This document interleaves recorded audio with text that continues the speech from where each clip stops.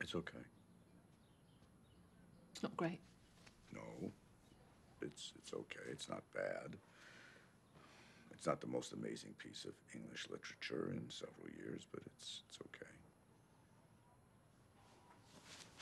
You know, I think I'm fine with okay. It doesn't make any sense with the rest of the book, though. No, not yet. I'll rewrite the rest. My assistant said she'd go back to the publisher and request more time. Why? I don't know. It's awfully sweet, though. No, why did you change the book? Lots of reasons. I realized I just couldn't do it. Because he's real? Because it's a book about a man who doesn't know he's about to die and then dies. But if the man does know he's going to die and dies anyway, dies willingly, knowing he could stop it, then... I mean, isn't that the type of man you want to keep alive?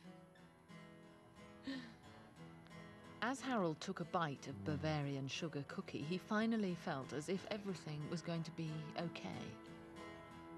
Sometimes, when we lose ourselves in fear and despair, in routine and constancy, in hopelessness and tragedy, we can thank God for Bavarian sugar cookies.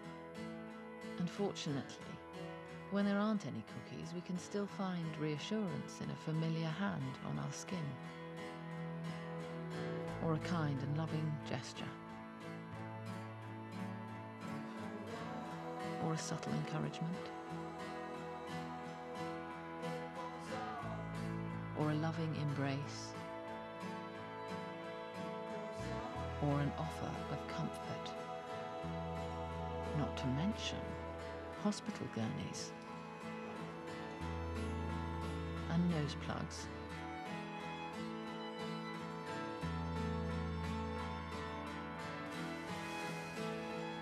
And uneaten Danish, and soft-spoken secrets, and Fender Stratocasters, and maybe the occasional piece of fiction. And we must remember that all these things, the nuances, the anomalies, the subtleties, which we assume only accessorize our days, are in fact here for a much larger and nobler cause. They are here to save our lives. I know the idea seems strange, but I also know that it just so happens to be true.